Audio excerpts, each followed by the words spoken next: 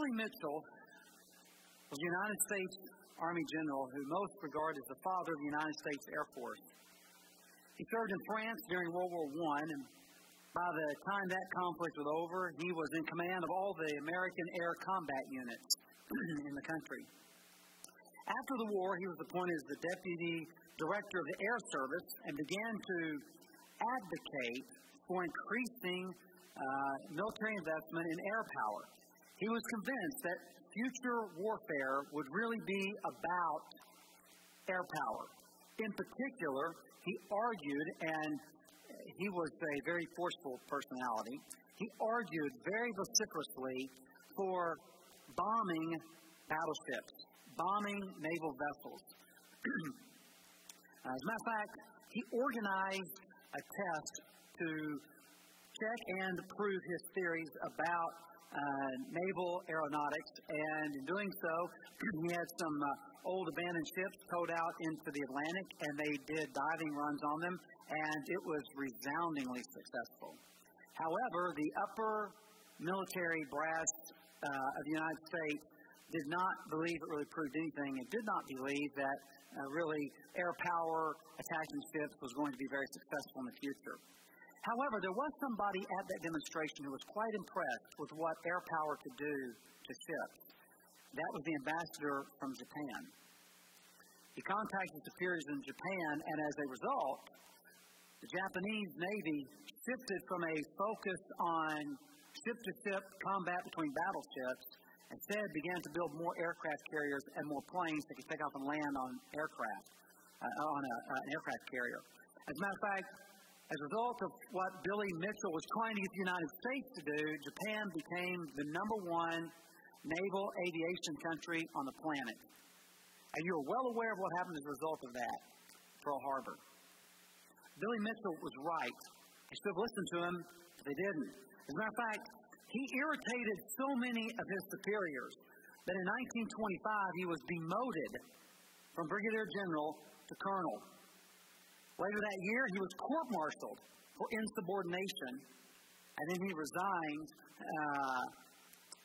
his commission. As a matter of fact, this is what he said. He said, the Army and Navy leaders have an almost treasonable administration of the national defense. He continued to argue. As a matter of fact, Mitchell was so strong in his opinions and was later vindicated to be correct that after he was dead, FDR promoted him to Major General. I don't know what good that does you once you're dead, but anyway, he did get promoted back. He is the first person to ever have a military aircraft named after him, the B-25 Mitchell, as a result of what he had done. Naval aeronautics is a direct result of Billy Mitchell and his influence and his ideas and what he had seen and what he wanted to do. Most people have never heard of him, but we've certainly heard about the results of his ideas and theories. Now I'm going to go back a little further in history. Talk about someone who's very interesting. Katharina von Bora. Now Katharina von Bora is probably known more popular by most people as Katharina Luther, the wife of Martin Luther, who was the man who launched the Protestant Reformation. When she was 5 years old, her father sent her away to the Benedictine cloister in 1604. After spending all of her life in religious pursuits, she became interested in the growing Reformation, particularly as happening in Germany. She grew dissatisfied with the life in the convent. So she conspired with several other nuns to escape. They contacted Martin Luther and asked for his assistance. So on the night before Easter, April 4th, 1523, Luther sent Leonard Copa, who was a merchant who regularly went to the convent to deliver herring. He smuggled the nuns out in his wagon among the fish barrels, so I'm sure they arrived smelling quite nice. They made it to Wittenberg, and a local student there at Wittenberg University wrote this to a friend of his. He said, "A wagon load of Vestal virgins has just come to town, all more eager for marriage than for life. God grant them husbands, lest worse befall." Now, Luther did his part and was able to arrange homes, employment, marriages for all of those nuns except for Katharina. He did not believe that he needed to get married. Most of his closest advisors did not believe he needed to get married because they were afraid that that would damage the Reformation, of which Martin Luther was the leading figure and the leading voice. However, he fell in love with the fishy-smelling woman. He finally decided to get married, and this is what he said. He said that his marriage would please his father, rile the Pope, call the angels to laugh and the devils to weep. So he married Katharina von Bora on June the 13th, 1625. This is one of the major reasons that the Reformation movement was so successful. After they were married, she immediately took on the job of administrating the entire monastery and all of the family holdings and everything. She bred and sold cattle and ran a brewery to support her own family. As you can imagine, with Martin Luther, people were coming all the time to visit him, and she managed his entire schedule and who could see him and when, and took care of all their appointments and everything that went on with all of that. You could imagine with hundreds of people a week coming to want to see the reformer Martin Luther. When there was widespread illness, he opened a hospital and worked in it alongside other nurses to care for people who were sick. Luther called her the Boss of Düsseldorf.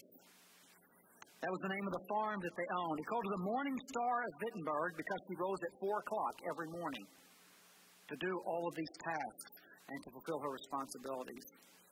She was quite forceful in managing not just the home, but Luther himself. He oftentimes called her my Lord Katie. Man, that's true love.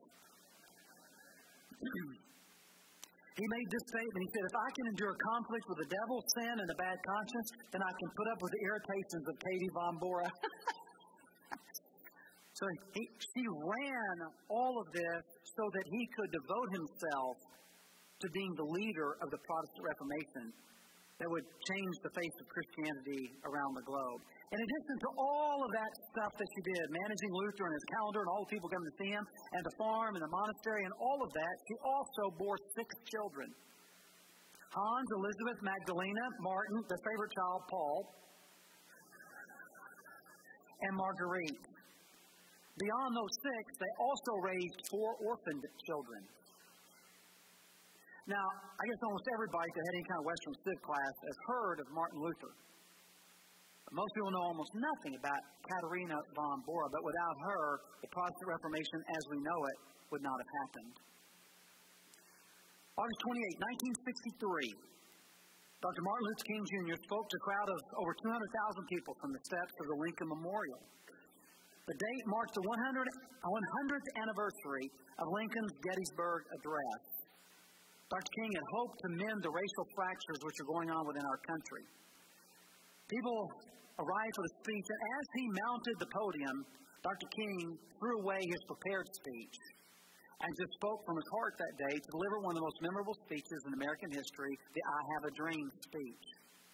Standing near the stage was Bayard Rustin. Bayard Rustin is the reason there was the March on Washington.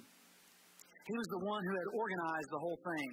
Someone said this, Rustin organized this march in an 8-week period without cell phones, email, or faxes.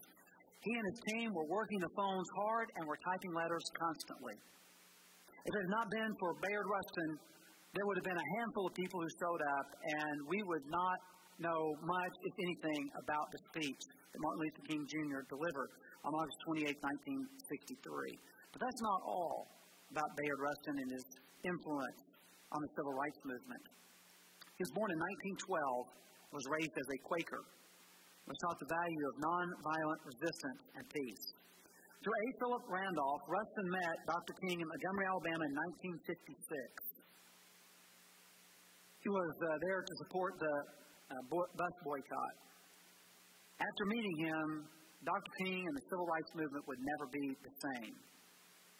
Dr. King had thought about nonviolent resistance, but was not committed to it until he met Bayard Rustin. And Rustin convinced him that nonviolent resistance was the best way to lead the civil rights movement. As a matter of fact, when he visited, Dr. King's house was well armed and full of guns. And he was prepared to lead the civil rights movement into what could have developed into a civil war in our country. But because of the influence of Bayard Rustin, Dr. King instead took the direction of nonviolent resistance. I have no idea what our country would be like today if the civil rights movement had taken a violent turn. I can tell you it wouldn't be like it is now. It'd probably be far more of a mess, and we wouldn't have the history of Dr. King that we do. The March on Washington was one of the most successful of the civil rights movement. At that point in the movement, there was a great deal of concern that it was going to fracture and dissolve and disappear and not be successful. Someone put it this way: it came at the end of a summer of terror. The assassination of Medgar Evers, the Birmingham fire hoses and dogs. Then came the March on Washington, which re-energized people, inspired them, lifted up their hope again, and renewed their spirit. Following the success of the march, Rustin and Dr. King would continue to work together for years. Bayard Rustin passed away on August 24th, 1987. But countless people were influenced by his life, particularly his organization of the 1963 March on Washington and the I Have a Dream speech by Martin Luther King Jr. As a matter of fact, he was so influential that in 2013, he was posthumously awarded the Presidential Medal of Freedom because of his unflagging commitment to nonviolent resistance in the civil rights movement. Everybody has heard of Martin Luther King Jr. Most people have never heard of Bayard Rustin, but without him, the civil rights movement as we know it would not have happened in the United States. I'm going to go back to war for a minute, to the most interesting characters in really, I think, in all of history. One of the people that I have a great deal of admiration for is Heinz Guderian. Now, Heinz Guderian was a general in World War I. And as a result of two things, he wrote a book called Achtung Panzer. Now, the two converging things that happened that caused him to write this book were, number one, his study of Robert E. Lee and the Army of Northern Virginia. Now, let me catch you up on what happened. Robert E. Lee had far fewer forces than the Union armies posed. But the Union armies followed standard procedure that day, which was a long line. But instead, Lee would take his forces, put them on cavalry so that they were able to move quickly. And wherever there was a place where he needed to be, he could move his troops there quickly, and he had them bunched together to fight at this point, and then to move and fight at this point, and then to move to fight at that point. And so Guderian studied very closely what Robert E. Lee had done with mobile troops and massing them together to counteract the enemy or to mount an offensive. The second thing that Guderian had noticed was what tanks did in World War I. And so what he did was he took the ideas from Lee and married them not with cavalry but with tanks and said light, armored tanks bunched together, moving swiftly, is the way the future of warfare is going to be. Now, if you're thinking, where in the world is all this headed? Well, I'll give you one word. Heinz Guderian is the man who invented the blitzkrieg. If you remember your history class, you remember that blitzkrieg is bunching the forces and punching through, like through the Maginot Line, through the Ardennes Forest. And so Guderian's the one who invented all this. And here's something very fascinating. There was one general in the United States who had studied Heinz Guderian and who had agreed with him and said the future of warfare is going to be motorized divisions that can move swiftly in concentrated groups. No one believed him. No one believed that would work until he did maneuvers in Louisiana. And he took his theories that he had gotten from Guderian, who had gotten them from Lee, applied them to tank warfare, and was ridiculously successful on these maneuvers in Louisiana, though he'd been handicapped by a number of his superiors. No one still believed that this would work in real life. It took years for that general to finally get his own command. And when he did, he led the greatest movement of troops in the history of all warfare. You've probably heard of him, George Smith Patton. I always like to say his middle name because I like it. It was his mom's maiden name, George S. Patton. And so, now one of the reasons why Guderian is so fascinating is he actually wrote his own biography after the war, Panzer General. Guderian is the only person who rose to be a part of Hitler's inner circle who was ever fired rather than executed. And he was fired twice. Because he's the only one that had the guts to stand up to Hitler. After the war, he was not prosecuted for war crimes because of his character and integrity and the fact that he wrestled with whether or not he wanted to fight for his country, even though it was an ideology that he did not agree with. He's a very committed Christian and follower of Jesus, and someday we'll get to meet him in heaven. It's a fascinating man. Warfare, as we now know it, was changed forever by a man that most people have never even heard of. As a matter of fact, this was the reigning doctrine of warfare all the way till 1973 in the Sinai Desert, and you're probably not interested in Stagger missiles and all, so it's not a lesson on that, military history, but anyway. So Heinz Guderian, another man, and his influence in changing the world, even though most people have never heard of him. Now, one of the reasons why I wanted to talk about him for a minute is because he has been very influential in our world without us realizing it. But also because we need to understand that great people do not always do great things for great good. Sometimes they do great things for great evil. None of us likes Hitler. That'll make me really nervous here. So, Heinz, another man who incredible influence in the world, and yet he's not heard of.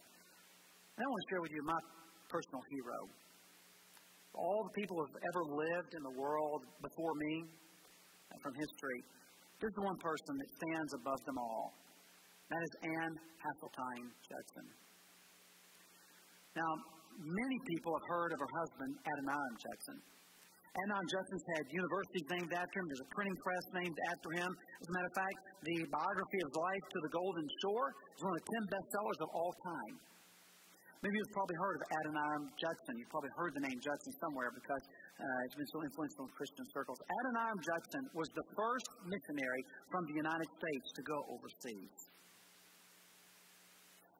And he had decided that because he felt called to serve overseas, that it would be best that he not be married and subject a wife to the hardships and rigors of being overseas in a foreign land. However, he met and fell in love with a young girl named Anne Hasseltine. So he decided to ask her father for her hand in marriage. And he did so by writing a letter. And I want to read to you the letter that he wrote to Mr. Hasseltine requesting Anne's hand in marriage. Now, before I read it, you need to understand this was written in the 1700s. In those days, the word heathen didn't mean your children. The word heathen meant people that have never heard about Jesus. So this is what he wrote to his prospective father-in-law. I have now to ask whether you can consent to part with your daughter early next spring, to see her never again in this world. Whether you consent to her departure and her subjection to the hardships and sufferings of a missionary life. Whether you can consent to her exposure to the dangers of the ocean, to the fatal influence of the southern climate of India, to every kind of lack and distress, to degradation, insult, persecution, and perhaps a violent death. Can you consent to all this for the sake of him who left his heavenly home and died for her and for you? For the sake of perishing immortal souls, for the sake of Zion and the glory of God. Can you consent to all this in hope of soon meeting your daughter in the world of glory with a crown of righteousness, brightened with acclamation of praise, which shall redound to her Savior, from heathen saved, to her means from eternal woe and despair? Now, my sons-in-law didn't ask like that. He thought about it for a couple of days, and he said yes. Anne Hasseltine wrote a letter to a friend of hers, Lydia, and this is what she said. I feel willing and expect, if nothing in providence prevents, to spend my days in this world in heathen lands. Yes, Lydia, I have about come to the determination to give up all my comforts and enjoyments here, sacrifice my affection to relatives and friends, and go where God, in His providence, shall see fit to place me. She said yes. She went with Adoniram Judson to India, and then eventually on to Burma. Now, a couple of interesting things about what happened. They were on a ship, and another man who was going to work with them, named Luther Rice, was on a different ship, and they were both headed to the same location. On separate ships, they both realized that they would be meeting with William Carey, who was in India and was a Baptist missionary. They were both Congregationalists. Congregationalists believe in sprinkling babies. So both Adoniram Judson and Luther Rice realized they needed to study the New Testament so that they could give a ready defense when they encountered William Carey. However, as a result of reading the New Testament, both of them, independent of each other, and Anne Judson, along with her husband, came to the conclusion, the correct conclusion, that the Bible teaches that baptism is supposed to be of believers and supposed to be by immersion. You know, when I say in a Baptist church, I expect more amens than that. They came to the conclusion that the Bible teaches baptism is of believers by immersion. So when they arrived, they were both baptized, and Luther Rice got back on a ship and headed back to the United States. Because now as Baptists, they would no longer be funded by the Congregationalists. Luther Rice logged over 10,000 miles on horseback, going all up and down the East Coast, speaking to church after church after church to raise money to fund Adoniram and Anne Judson on the mission field. While they were in Burma, Adoniram Judson was one of the brilliant people ever lived. He just had a gift of languages, spoke multiple languages fluently. He very quickly mastered the Burmese language. He wanted to translate the Bible into Burmese so that they could read in their own language about the glory and the majesty and the wonder and the forgiveness that is found in Jesus Christ, our Lord and Savior. However, he was arrested and spent years in prison. Prisons in Burma in those days, there was no food provided for prisoners. So Anne Judson every day brought food to her husband. With the food, she smuggled in paper and smuggled out paper. And while he was locked away in prison, God put him in prison so that he could focus on translating the Bible into Burmese. There are tens of thousands of Burmese Christians today as a direct result of reading the translation of the Bible that Adoniram Judson made, that Anne Judson ferried in and out of the prison to him. He never could have done it without her. Without Anne Judson, there never would have been a translation of Burmese, and there would not be the number of believers in Burma today or throughout history as a result of what she did. As a matter of fact, Anne Judson died in Burma and was buried in an unmarked grave. They found her diary, and they published it. So the Memoirs of Anne Judson. Now, folks in the office know that if our church catches on fire, two things got to come out of my office. My clock, because it's autographed, and this book. And replace everything else. Those two things got to come out. And use the rest of it, whatever. You get your stuff. But these are the only two things out of my office. Of all the books that have been written outside the Bible, this one has been the most influential in my life. When we get to heaven, first of all, I want to see Jesus. And secondly, I want to meet Anne Judson. See, people say, people who know me well, if you ask them, who is Paul's ultimate hero? That's Anne Judson. You know, a 16-year-old girl left her family knowing she would never see them ever again. Risked her life every day to smuggle paper in and translation out so that people in Burma could hear about how great Jesus Christ is. She died on a foreign land and was buried in an unmarked grave. The world has heard about a lot of people.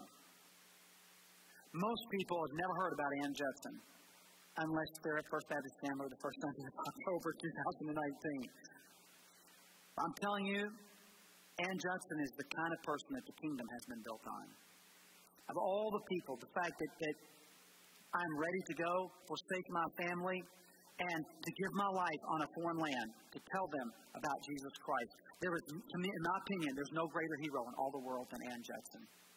Now, you may be wondering, why in the world are you talking about these people? Well, turn to 1 Kings chapter 4. Because what we're going to find is a list of people that the world does not know about. People that are not popular, not famous, not known. 1 Kings chapter 4.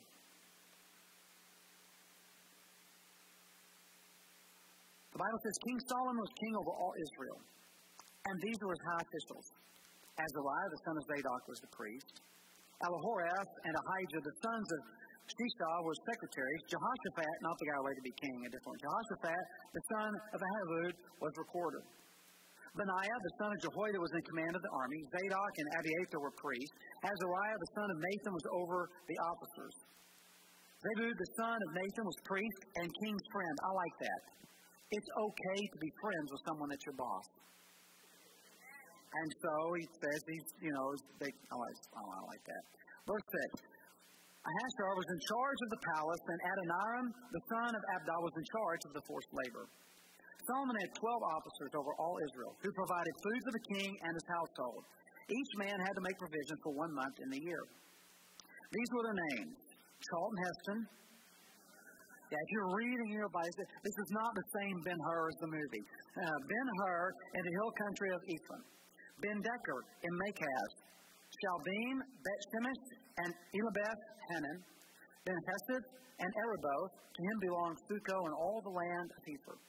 Ben-Abinadab, in all Naphath Dor, he had Taphath, the daughter of Solomon, as his wife, the worker's father-in-law. Baanah, the son of Ahilud, in Tanakh, Megiddo, and all Beit-Shan, that is besides Zarephath, below Jezreel. And from Beit-Shan to Abel-Meholah, as far as the other side of Jokmeam. Ben-Geber and Ramoth-Gilead, he had the villages of Yair, the son of Manasseh, which are in Gilead. And he had the region of Argo, which is in Bashan, 60 great cities with walls and bronze bars. Ahinadab, the son of Iddo, in Mahanaim, and Maaz in Naphtali, he had taken Basemath, the daughter of Solomon, as his wife. Baanah, the son of Hushai, and Asher, and Bealoth. Jehoshaphat, the son of Peruah, another guy named Jehoshaphat. Many like that name. Jehoshaphat, the son of Peruah, and Issachar. Shimei, the son of Elah, and Benjamin. Geber, the son of Uri, in the land of Gilead. The country of Sihon, king of the Amorites, and Og, king of Bashan. And there was one governor who was over the land. Now, have you ever tried to read through the Bible? These are the chapters that are difficult. First of all, you can't pronounce half their names. Now, you don't know whether I pronounce them right or not. You just assume I was somewhere close, and if you think you got it and I missed it, don't email me. Just be happy with yourself. And then you read and go, we don't know who these people are. Other than Abiathar and Jabal, a couple of them, none of them are ever mentioned again anywhere in the Bible. It's just a list of names. So what's the takeaway? What's the significance of that? Here's what's significant. Actually, a couple things. One, Solomon can't do it by himself. To run the country is going to require teamwork. God's kingdom is built on teamwork. You're not a Lone Ranger Christian out doing your thing. We work together as a team. We work, and God, the Bible uses the illustration about being one body or one family, but we work together as a team. We can't handle it ourselves. We support one another. We encourage one another. We work together. Okay? Now, connected with that, oftentimes most of the team goes unrecognized. We got a list of names, but we don't know really anything about them except to help Solomon. That's it. So most of God's kingdom is built on people like Ann Judson, that people haven't heard of. Katerina von Bora, that people that we don't know. There are a few folks have the names of lights and they're famous, but most of history is filled with people who have served God in anonymity. They're not known. Listen, if your goal is to be famous for serving the Lord, you have missing the blessings of God. Most of us are going to serve God. No one's going to know. But that leaves the most important thing. We don't serve Him to get credit. We serve Him because He is worthy. Why in the world does a 16-year-old girl leave her family to go die overseas to never see them again? You know, there's no FaceTime or anything back then. Why in the world is it? Because Jesus is worthy. That's why. He is worthy. The reason we serve in anonymity is because He is worthy. My parents' church recently celebrated, he's a family friend, a man who for 30 years did all the landscaping at the church for free. Most people will have no idea who he is. Most people at church didn't even know that he did it. Week in and week out for 3 decades. Do you know how much money that church was able to spend on missions because they didn't spend it on landscaping? Serve in anonymity. I'm telling you, if you would ask him, was it worth it? He would say, yes, Jesus is worth it. God's kingdom is built on people who serve not to make a name for themselves, but to exalt and glorify the name of Jesus Christ. And when we get to heaven, there are going to be millions of people that no one has ever heard of. But God knows who you are. God knows who all these people are. He knows how many hairs were on their head.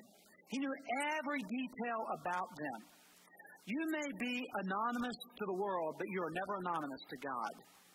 The world may say what you're doing is of no value, but God will never say that. The world may say you're wasting your life, but God will never say that. It is never a life wasted spent serving the Lord Jesus Christ. So we are a team that works not to make a name for ourselves, but to make a name for Jesus Christ because He is worthy. The reason we call you to serve is because Jesus is worthy. Listen, 6 of us cannot pull off walk through Bethlehem. It's going to take the whole church team. All of us. And why in the world would we give up 3 nights in December when it's cool, not cold? Ain't no snow coming down here, but when it's cool outside, and give us several hours, 3 nights in a row. Why in the world would we do that? Do you know why we do that? I'll tell you why we do it. Because Jesus is worthy of us doing that. And our names are never going to show up in lights. We're never going to be celebrated. But God knows and God uses us for His honor and for His glory. So that leads to the one question. Why is Jesus worthy of us sacrificing ourselves for Him? Quite simple. He died on the cross to pay the penalty for my sin so that I could be forgiven. And He whooped up all over death on Sunday morning when He walked out of the tomb to guarantee me everlasting life in heaven. Because of that, Jesus is worthy. Don't do it for your own credit. Do it for the glory of Jesus Christ. You will never regret it.